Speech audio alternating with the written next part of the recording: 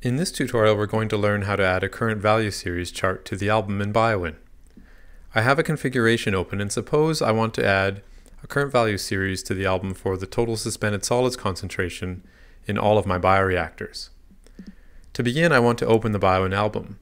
To do this, I go to the main toolbar and click the album button. Now in this example, there are some charts and tables already added to the album. The first step is to add a new page for the current value series I would like to plot. To do this, I go to the album menu and click Add Page. When I do this, BioWin presents me with some page templates. For example, I can choose between a layout that will simply hold one chart or table, or between layouts where I could have multiple charts or tables or combinations thereof. For this example, I'm going to choose the single area layout. Now I have a blank page where I can add my current value series. To add a current value series, the first step is to right-click and choose Chart from the pop-up menu. When I do this, BioWin presents me with options for the different types of series I could plot on my album page. For this example, I want to choose a current value series. The first step is to specify the elements I want to plot for. The elements are grouped by type in this expandable list. To select all of the bioreactors, I can click on that group heading and then click the right pointing arrow to move them to the selected elements list.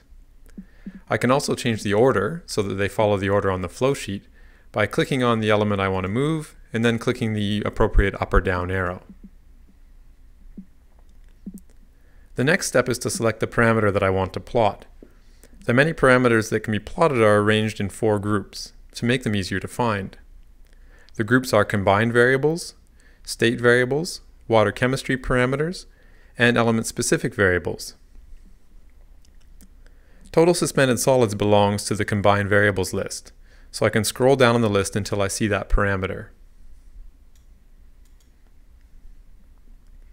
In order to plot this, I need to move it to the selected variable list. I can do this either by double-clicking on that parameter or clicking the right pointing arrow. The last step is to specify the type of current value series I want to plot. The choices are concentration or flows, or mass rates. For this example, I want to plot a concentration, so I leave that option selected. Once all the information for the series has been specified, I can click the Plot Selected button. When I do this, BioWin presents me with options for the style of current value series. I'm going to select the bar style. When I'm finished adding the series, I click Close to exit the Adding Series mode.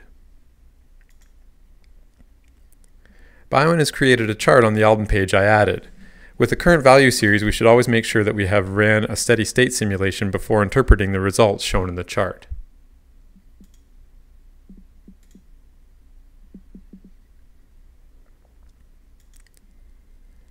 After I add plots to the album, I improve their look by doing some basic formatting. So for example, if I look at some of the other plots I have added before this tutorial, like my current value chart for this nitrogen profile, we can see that they have nice chart titles, nice axis titles, nice series labels, and so on. And we'll learn all those formatting tricks in other tutorials. This concludes our tutorial for adding current value series to the BioWin album. Please see our video library for other tutorials that will help you be more productive with BioWin.